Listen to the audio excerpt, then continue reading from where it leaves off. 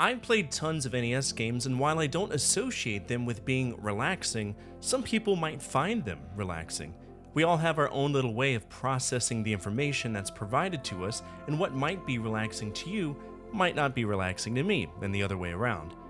Nintendo Hard was an era that didn't really afford opportunities to veg out to the simpler aspects of gaming, but today I want to be talking about what I consider, in my opinion, to be the top 10 most relaxing NES games on the platform. Again, you might not agree, but maybe it'll provide a little insight to me as a person, or who knows, maybe we'll share some common ground. Let's begin.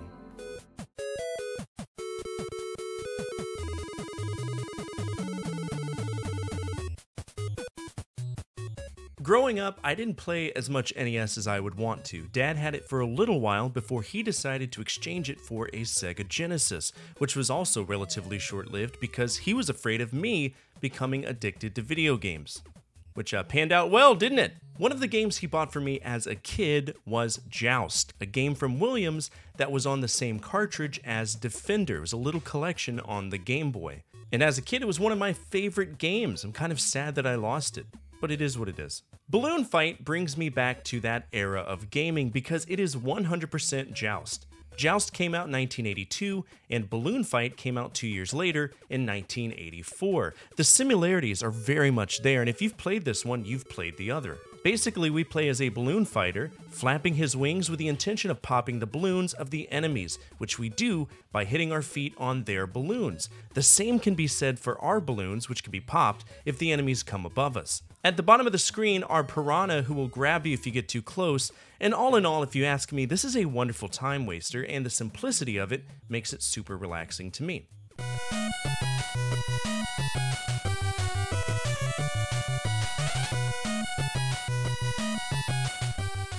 The NES was filled to the brim with platformers. If you had a licensed medium, be it a movie, a film, a novel, even in some cases a public service announcement, if that character ever walked in its life, there's about an 80% chance that LJN, Acclaim, or Ocean would pick it up and set a budget that could not accurately translate the source material into an NES game. To me, the only exception was companies that were incredibly keen on understanding how the NES was programmed. We're talking Micronix versus, say, Atlas. The latter is more cognizant on how they developed games. But if you had a strong publisher, one that could provide creative direction, set solid expectations, and more importantly, give you the money that you need, you can create a great game. Hudson Soft published Felix the Cat.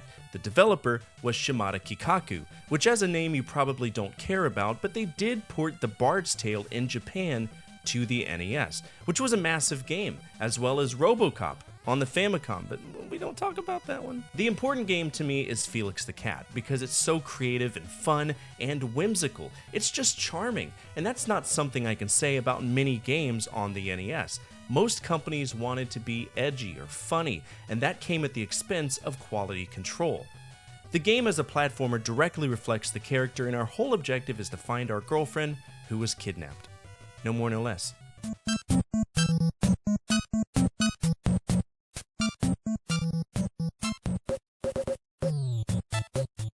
Puzzle games by design, to me, have their own unique effect on me. Now, they might not have an effect on you. In fact, you might hate puzzle games, and I couldn't blame you. Most of the time, the charm of puzzle games tend to fade out after a little while. Dr. Mario cherry-picked tons of elements from games that pre-existed. This is the era of Tetris, and Tetris took the world by storm, for good reason.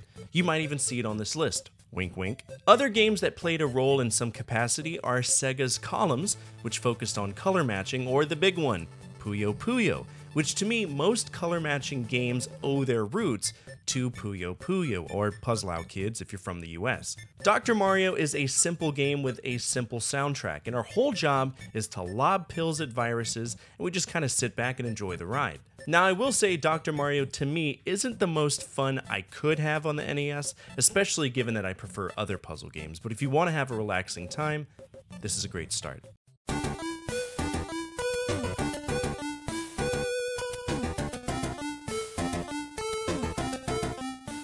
Have you ever heard of Solomon's Key? This is the second game in the franchise, but it's a prequel to the story. Essentially, an old lady is telling a story to her grandchildren, and it takes place on Cool Mint Island. This evil wizard named Droodle pops up and decides to become a relevant issue, and the Queen of Fairies says, "Not today, Fire Boy," and summons Dana and Apprentice Wizard to defeat them, giving him the power of ice to counteract Droodle's forces of fire. Now, in my opinion, this is one of the best looking NES games, and it almost made a list I did previously talking about the best looking NES games. And if you want to check out that episode, I'll link it down below and at the end of this episode. This game is so much fun. I've always enjoyed puzzle games because more often than not, they don't involve lives, so you can just constantly try and try again to solve the puzzles. And when you figure it out, you crack a little smile and you say, "Oh, I should have known that." And you move on, right? You'll have 10 worlds each with 10 stages, and it'll be over before you know it. But just so you know, if you want more levels, there is a cheat code to unlock 50 more bonus stages. Or you could just create your own. True story.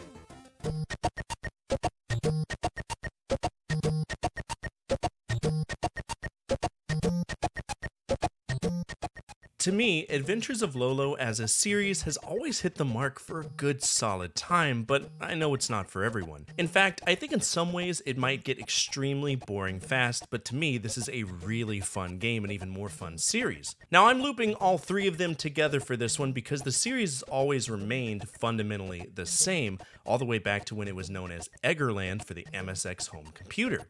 The game boils down to turning enemies into spheres and taking advantage of those spheres to block certain enemies, and you really need to check it out to understand it. The best one on the NES, in my opinion, is the Adventures of Lolo 3 because we aren't limited to a capped number of lives as compared to the other ones. And because this is a trial and error puzzle game, you're going to restart a lot. And I hate games that charge you lives to reset, so if you want to avoid that, play Lolo 3.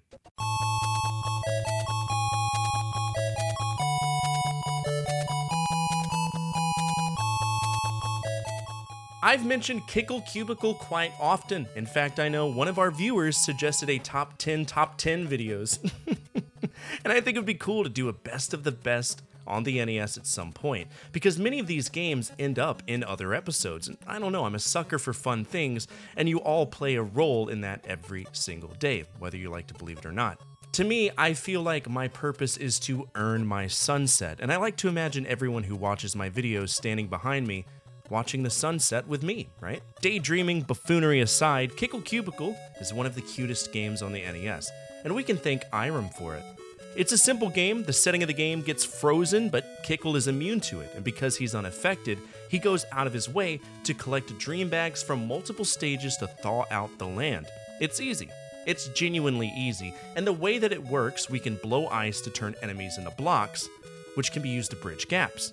We can also create ice pegs, which allow us to line up our blocks where we need them. Eventually, we'll run into other puzzle mechanics, but I'll let you be surprised by those. This game deserves to be in your library, and it's not expensive at all. Before we continue, I do want to point out that we are currently working towards a major milestone of 8,000 subscribers, and if we accomplish that, I'll make a special video of the community's choosing. Currently, roughly 67% of the folks watching my videos aren't subscribed. So feel free to join the community. It's a great time and I'd love to have you here. Let's get back to the action.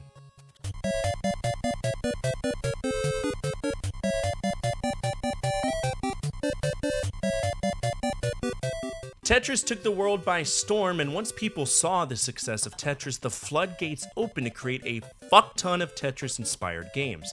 From Columns to Candy Crush, we saw this unique progression of matching things, and I 100% allocate that influence to Alexei Pajitnov. Now, one thing people don't realize is that with the success of Tetris, he was considered the god of puzzle games, and he did tons of consulting or development for other companies. And that's where Hatris came into play. Hatris was developed by Paragraph for Bulletproof Software, led by Hank Rogers. For anyone who's seen the 2023 film Tetris, he's the guy that Taron Egerton plays, the person who brought Tetris to America and convinced Nintendo to put it on the Game Boy. He also stood by Pajitnov throughout the years to protect him from the exceptionally predatory nature of companies that held his licensing rights for Tetris hostage. Eventually, they created the Tetris Company that still to this day protects the interests of Alexei Pajitnov. Now, Hatris is a simple game. Some might say it's stupid, but I think it's cool. Instead of blocks, we stack hats, and it's incredibly easy, and it's fun, and it's relaxing. Who knows, maybe you'll find it relaxing as well.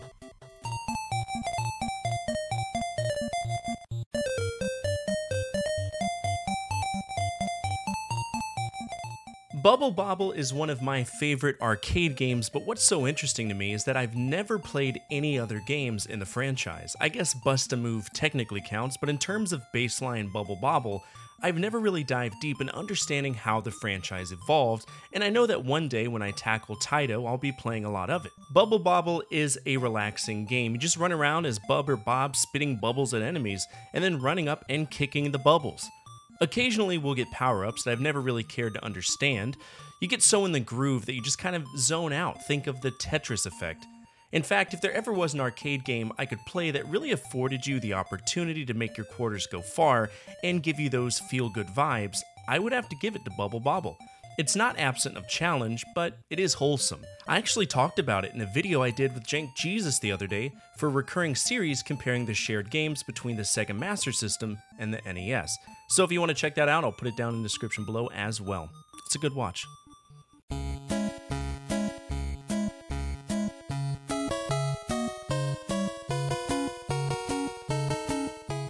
When talking about relaxing games, you have to include a game that has a psychological effect tied to it. For those who don't know what I'm talking about, Tetris manifested what is known as the Tetris effect. The Tetris effect essentially is a weird phenomenon where your mind adapts to focus on tasks and make them work, or in some cases you dream about the game, but to me, it's all about being productive, zoning out while your brain just makes it work. It's almost a meditative trance in some ways. Time slips away, and all that matters is filling in the gaps. But if you don't want to look that deep into it, then at the surface, it's still a badass puzzle game. The best puzzle game I've played to date, and one that has done so much for the genre. Alexei Pajitnov's idea came from a really tough time, a time where the Soviet Union took everything from you, your property, your money, and ultimately your identity. It all belonged to Mother Russia, and I've mentioned it a lot, but I have nothing but eternal hatred for any company that took advantage of Alexei. I'm so happy he has his game back in his own terms. If you want a good, clean, fun game, this is it. I know that as the lines progress, it will get faster and faster, and it will get more difficult, but guess what? You get better, and that's a magical thing.